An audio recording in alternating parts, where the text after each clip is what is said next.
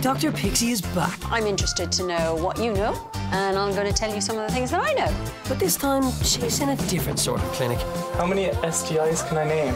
Have I ever had a one-night stand? What's my number? What would prompt you as a symptom to go to the doctor? There's no stereotypical person that attends an STI clinic, because there's no stereotypical person that has sex. It's the stories that come from people like you make people think twice, and they'll say, oh, do you remember your man? Pixie's Sex Clinic starts Tuesday at 9:55 on RTÉ2.